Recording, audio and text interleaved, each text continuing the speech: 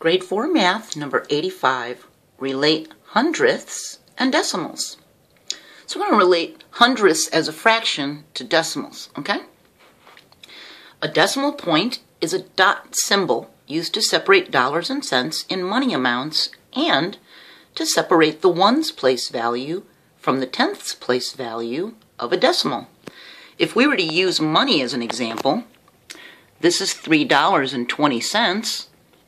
You can see for the cents part of it, this is 20 cents, which is part of a dollar. 100 cents is equal to a full dollar, so this is 20 hundredths, see? 3.2 is 3 2/10. That's the decimal point. That's a whole number 3, and that's the tenths on the right side of the decimal, okay? A decimal is a number that is to the right side of the decimal point. So that 2 is a decimal. It represents 2/10, okay? All right. We discussed tenths in video number 84, if you want to go back. For 1/100th, there's 100 squares on this little model right here, okay? And this little one in the corner is 1/100th, okay? Out of the 100 squares, each little square is considered 1/100th of the whole thing. 1/100th means one part out of 100 parts. That's one little one out of 100, okay? $1 is 100 cents, so 1 cent is 1/100th of a dollar.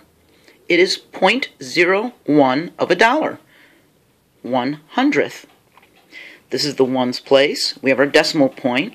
We have our tenths place. And we have our hundredths place. And a penny, 1 cent, is 1/100th. See? Now we have a very long number line here. Look at this. Look how long this thing is. All the way to here, that's 1. That's one whole. Just 1. And all of this in between 0 and that 1 is 100 parts. Okay? So if we look closely, this first little line is 1/100th, 2/100ths, 3/100ths, 4/100ths, 5/100ths, until we get to 10/100ths, see? And then it goes 20, 30, 40, 50, all the way to the end to one whole, okay? So that is how we look at hundredths, okay? There's 100 little parts. If Tala won the race by 3 25/100ths of a second, it would look like this, 3 25/100ths seconds. That means there's 3 whole ones, 2/10ths, and 5/100ths. 3 whole ones, and if you look closely, each line coming down could be a tenth. That's 10, that's 20, and half of 1 is 25. See? 3 25 out of 100, okay? 3.25, all right? Let's take a look at this. My little green square here has 100 little squares in it. There's 10 going this way and 10 going this way, okay? Here's 10, and 6 more makes 16 orange ones. 16 of the 100 are orange. 0.16 is 16 hundredths. It's considered 1/10 and 6 hundredths. See? 1/10 and 6 100ths. Right here we have 10, 20, 30, and 4 that are orange out of the whole 100. So 34 100ths are colored orange. It's 0.34 or 34 hundredths. It consists of 3/10ths and 4 hundredths. See? 3/10ths plus 4 hundredths. It makes 34 hundredths. The 16 hundredths is 16 parts of 100. The 34 hundredths is 34 parts of 100. Okay? So now I'm going to show you something really cool. If I were to take one of these little squares and draw the lines coming down, I could break it into 10 long lines.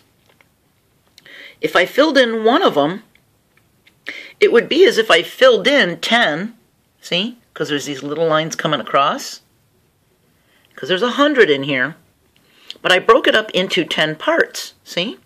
1, 2, 3, 4, 5, 6, 7, 8, 9, 10. One of the 10 parts would be 1/10 of it, even though there's 10 little ones in it out of 100. 1/10 is equal to 10 100ths. We can just take the 0 and cross it off and make it 1/10. Look at that. Isn't that something? If we did it with our place value chart, it would be the same thing as saying 10 hundredths and just crossing off the 0 and saying it's a tenth. 10 hundredths is the same thing as 1/10. Same thing for 40 100ths. We could just take the zeros off the end and have 4/10. Look at that. 40 100ths can be 4/10. We just take the 0 off. Isn't that something? Yeah, it's equivalent fractions. So those are hundredths. It's the second place value over from the decimal point, okay? And we're going to continue talking about decimals. Think money. If you think money, it helps you figure decimals out, okay? Because $1 is 100 cents, okay? I'll see you next video. Bye.